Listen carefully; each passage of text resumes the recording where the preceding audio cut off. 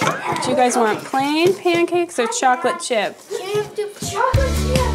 We've been married for 13 years with four kids, and a lot of chaos. Definitely 4. We have one big old car for the family and one little car for the marriage.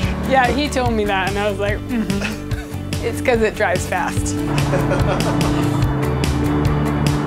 I am the co-founder of a social media agency here in Seattle.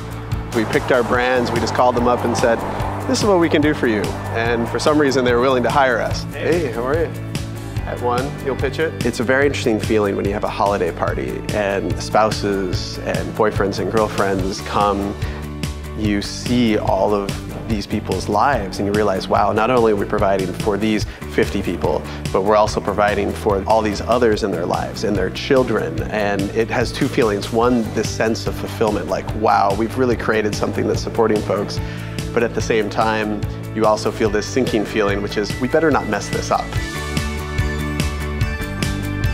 I had this really great childhood growing up in Southern California where everyone is middle class and upper class, and I didn't have a lot of exposure to poverty. But the most impactful thing for me was when I went to serve my mission for the Church of Jesus Christ of Latter-day Saints. I spent time in Newark, Patterson, and I began to see American poverty for the first time in my life. And so I came from that not feeling guilty, but feeling like I needed to do something different.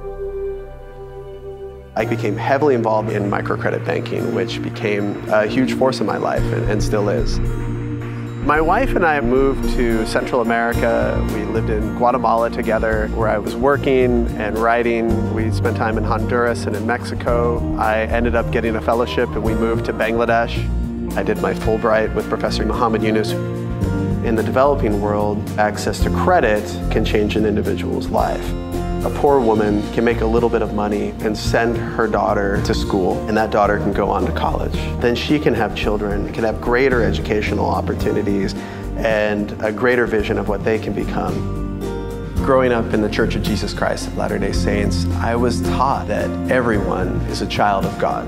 No matter who they are, what they believe, how they act. My job isn't to judge, my job is to love them and then figure out what I'm supposed to do to help them. Now, I'm a guy who does social media, but at the same time, I feel a need to improve the state of the world, and that world can be very small. It doesn't have to be the world in the grandest sense. It can be a very small sphere of influence, but if I can do something that makes someone's life just a little bit better, it makes me feel more whole. The castle. I'm a husband, I'm a father to a girl and 3 crazy boys. I hire people who tweet for a living. My name is Dave Hanley, and I'm a Mormon.